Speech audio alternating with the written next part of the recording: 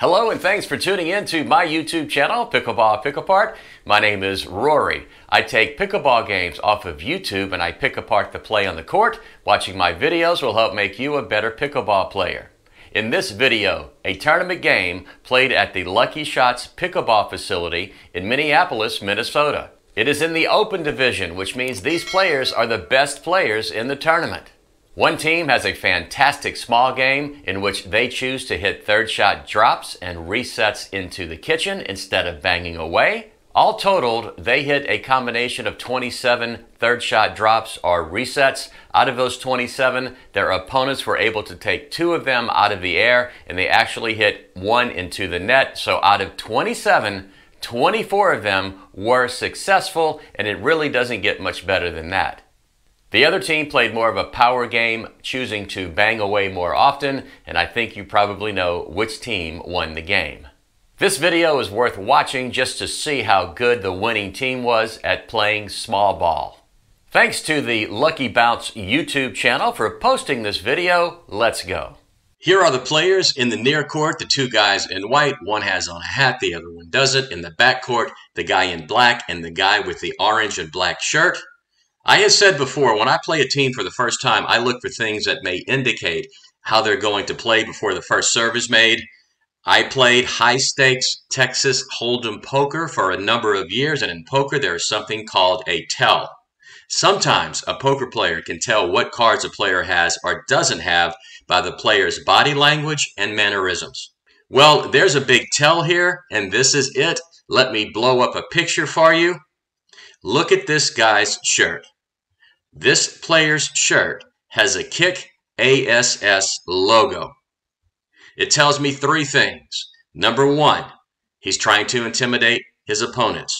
Number 2, he's more than likely a banger. And number 3, he's probably not as good as the other 3 players on the court. So what I would do if I was playing against that team, I would start off by targeting him to see if the tell turns out to be true. So let me back it up and let's go. 0-2. 1 game to 15. Open bracket. Nice dinking here. Can the players be patient enough? No. And look what happened there. There goes the banger, who I thought was going to be a banger. He did not have the patience to sit there and dink back and forth. Most bangers do not. What they want to do is they want to hit the ball as hard as they possibly can. A lot of times bangers will hit the ball out of the court, maybe 25 to 40% of the time, as he just did right there. So far, the tell is turning out to be true, as on the very first point, he could not be patient. He had to bang away, and he hit it right out of the court. No reason to do that. Be patient. Wait for the opening. That ball was not hit high enough to be banged. And look at this shot. I mean, that's just a very poor backhand. He totally missed it, and the team in the near court gets out to the 2-0 lead.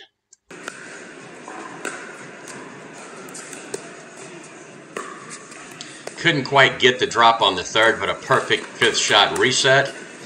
And I will say this, it looks like the guy in orange has very quick hands. That was a very good get right there. It went right at him, and he was able to react to it and get it back into the court. 3rd shot drive.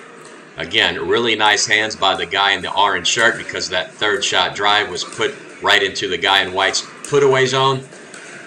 Nice try, but the guy in orange got it back again. Good job by him. That's just a great shot. Down the line. Perfect shot by the guy in black. He looks to be a very good player.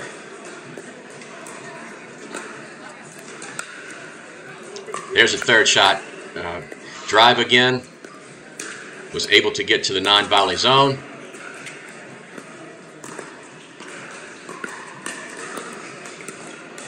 So that's 3 times now that the guy in orange just reached out and got the shot. Again, very nice hand-eye coordination. Very quick hands. 3-2-1. That ball is hit out, giving the other team a free point. Yeah, not a good shot right there. Get the ball into the court. Don't give free points. Oh, fast hands that time, but he just could not get to it, so let's see what caused that. Here comes the third shot, and the guy in black is going to bang away here. And watch what happens. He hits it right into the put-away zone. Oh, actually what happened was it hit the top of the tape. So really not his fault. There's really not much you can do about that.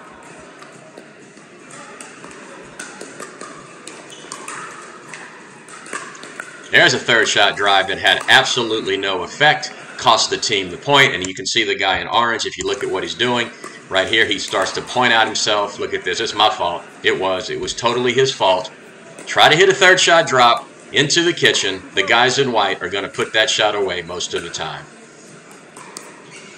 Oh, attempted the third shot. Could not quite get it. Nice job by the guy in black. Very good player. That time he tried a third shot drive, and he hit it right out of the court. The guys in white are not bangers. I bet he doesn't try that shot again. Can't quite make it. Nope, goodbye. Oh, he almost had it. That guy in orange has great hands. Just missed it.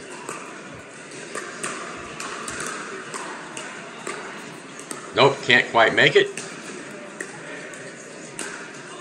Who's going to be patient here? He wasn't. Hit it right into the net. There was an opening. He just missed it.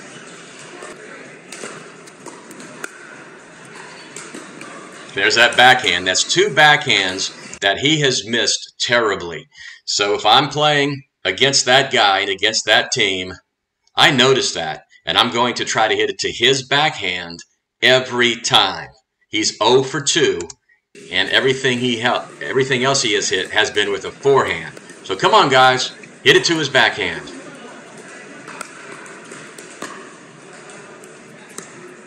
Great third shot drop. And that ball is hit right out of the court.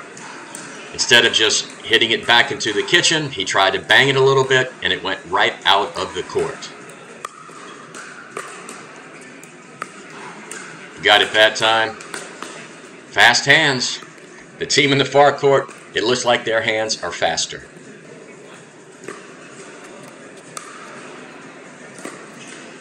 Nope. Nice job by the guy in black. Oh, nice backhand flick right there. This game is being played to 15. The team in the far court has got out to a lead. Third shot drop. Just missed it. Had some top spin on it. Tried to reach out, but failed to.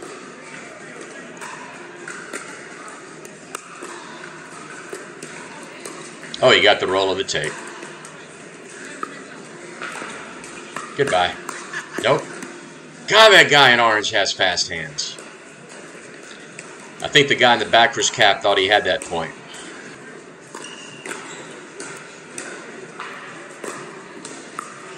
Nope. Oh, that ball was going out. He hit it anyway, and he ended up getting the point. If you're playing against a banger, you have got to let the ball go out. I know players have a tendency to just stick their paddle up, but that ball was definitely going out. He was fortunate enough to get it back into the court. Perfect third shot. That ball's out of the court.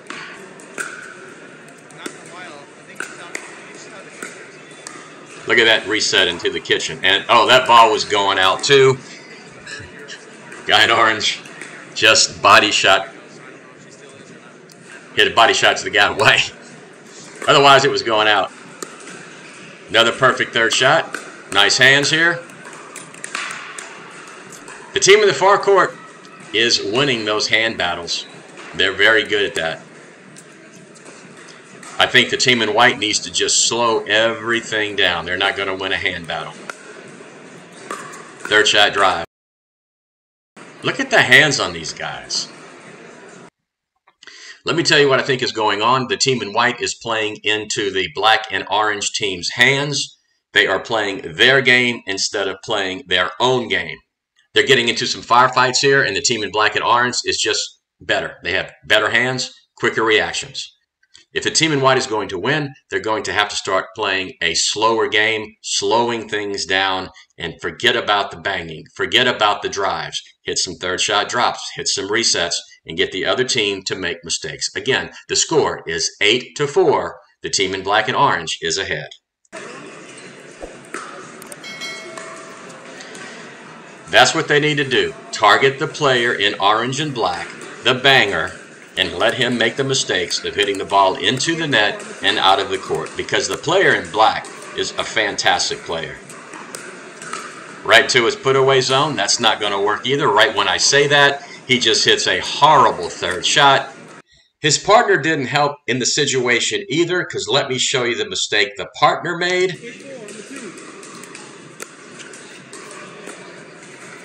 So he's either going to hit a third shot drive or a third shot drop. And look at his partner in orange. He is already moving forward, not knowing how effective this third shot is going to be.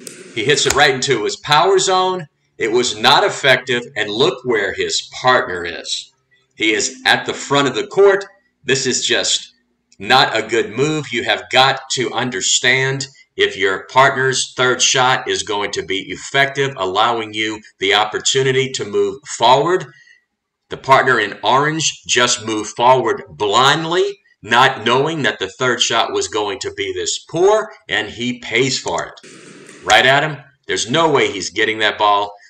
On the third shot, there is either a green light, a yellow light, or a red light. Green light, hit into the kitchen, can move up. Yellow light, hit to where the opponents can pluck it out of the air, do a split step about midcourt. Red light, do not move forward, stay back and defend. That's what the guy in orange should have done. Instead, again, he moved to the non-volley zone blindly, not knowing if his partner's third shot was going to be effective. Do not do that. There you go. He missed another one. That's a free point to the team in white.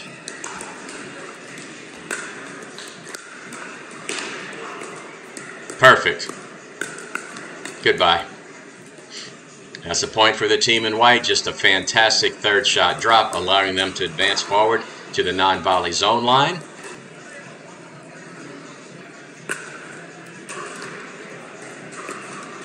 Perfect again. Just could not get that over the net. Nice job by the guy in orange and black. I was kind of surprised he was able to attack that ball, as it looked like a perfect third shot drop. Reached out to get that one and just could not make it. Perfect. Oh, there, that ball was going out too. He got lucky. He hit it back in. He did not need to do that. When you're playing a banger, let the ball go out of the court. Recognize it and just let it go. That's a free point for the team in white.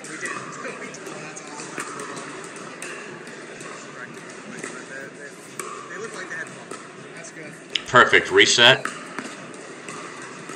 Nice job by the guy in black. Oh, that ball's out. Why do that? I mean, the guys in white have the advantage at the net, and for some reason he felt the need to speed things up. He did not need to do that. Huge mistake.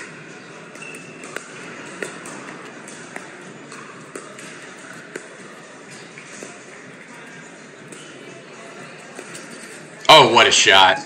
Wow, that was just fantastic. That's worth looking at again. Look at that. Here we go. Kind of the sneak attack down the line. There it is. Perfect. The guy in orange is just shaking his head. Yes, yes, yes, yes. Sometimes you just have to tip your hat to your opponent.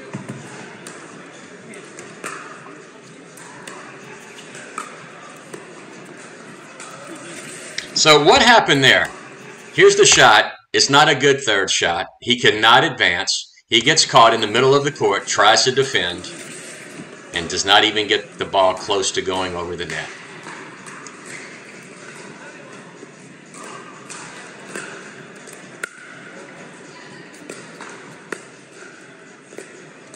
Perfect fish shot reset. Just a great job. Could not get the ball to fall into the kitchen on the third shot, but was able to do so on the fifth. If you fail on the third shot, try on the fifth. If you fail on the fifth, try on the seventh. If you fail on the seventh, try on the ninth. You're eventually, hopefully, going to get it. Here comes the third shot. Perfect. Fifth shot, reset. Perfect. Seventh shot, perfect. Goodbye. The guys in white have really stepped up their game since they switched sides.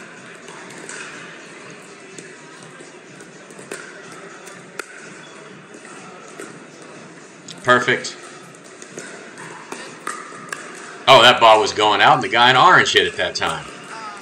And that ball's out. Third shot drive that time instead of the drop, but he gets the fifth shot to fall into the kitchen. Oh, what a shot. What a shot. Great angle there. Let me say this. I hope you understand what is going on here. When the teams switched sides, the team in black and orange had an 8-4 lead. Since they have switched sides, the team in white is now making the team in black and orange play their game, and the team in black and orange has yet to score a point.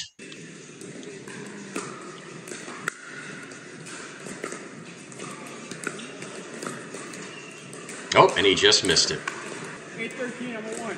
So the score is now 8-13. When they switched sides, the score was 8-4. The team in white has reeled off 9 straight points.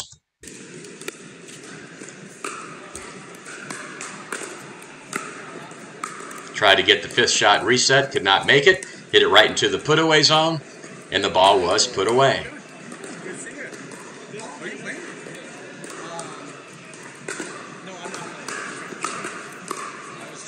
Out the court.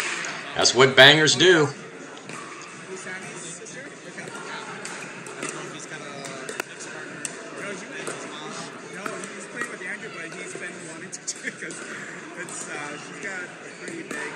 Oh, what a shot.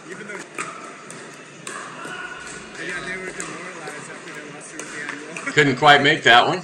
Tried a third shot drop, and that, I believe, is the first third shot drop or reset that they have hit into the net. All of the other ones have gone over the net, and I think all but 2 of them landed into the kitchen. There were 2 other third shots where the opposing team was able to get the ball out of the air, but just great third shots and resets by the team in white.